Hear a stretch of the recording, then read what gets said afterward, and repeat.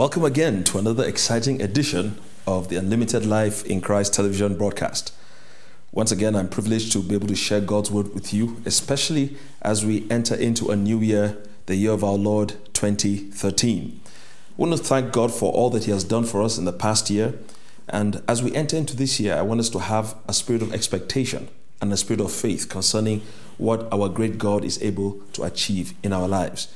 It does not matter what the experience of the past year has been. I want to talk to you today about the God of new beginnings, or the God of a new beginning. Like I said, it does not matter what the experience of the past year has been. God is still our God, and He's still a good God. His nature and His character have not changed. He's on the throne, and He lives and exists to bless you.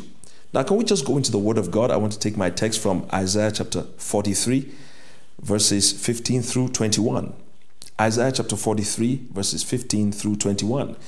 It says, I am the Lord, your Holy One, the Creator of Israel, your King. Thus saith the Lord, which makes a way in the sea and a path in the mighty waters. He said, He is the one that brings forth the chariot and the horse, the army and the power. They shall lie down together, they shall not rise. They are extinct, they are quenched as a tow. Now notice particularly verse 18.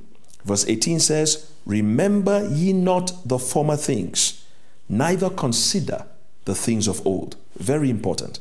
Remember ye not the former things, neither consider the things of old. He said, Behold, I will do a new thing. That's right. That's what God is telling you right now, my dear viewer. He's saying to you that He's about to do a new thing in your life. And He said, Now it shall spring forth. Shall ye not know it? He said, I will make a way in the wilderness. That is the kind of God that we serve. Ladies and gentlemen, He's the God that makes a way in the wilderness. And it does not matter what your experience, like I said earlier, of the past year has been. I want you to be in expectation and in anticipation concerning what God is able to do in your life, even this new year. He said, I will do a new thing. Now it shall spring forth. Shall ye not know it? He said, I will make a way in the wilderness, and I'll make rivers in the desert. So God Almighty qualifies the new thing that He wants to do in your life. He said, does your life look like a wilderness? Be of good cheer. He said, I'm able and I will make a way in that wilderness. He said, I will create or cause rivers to flow in the desert. Our God is still a God that makes a way in the wilderness. Our God is still a God that causes rivers to flow out of a desert.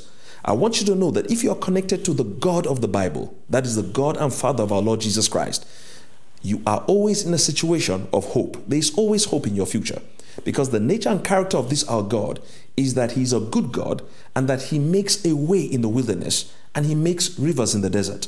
So if you're listening to me today, you are a blessed man, you are a blessed woman. In the new year 2013, regardless of the experiences of the past year, God still desires to make a way in your wilderness.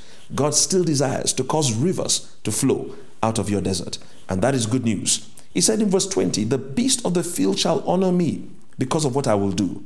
The dragons and the owls, because I give waters in the wilderness and I give rivers in the desert to give drink to my people, my chosen. Verse 21 said, This people have I formed for myself. They shall show forth my praise. If you belong to God, if you're a child of God, I want you to understand this, that every year, according to Proverbs chapter 4, verse 18, said the path of a just man is as a shining light, and it shines more and more to the perfect day. So your destiny in God is for every year of your life to continually get better and better.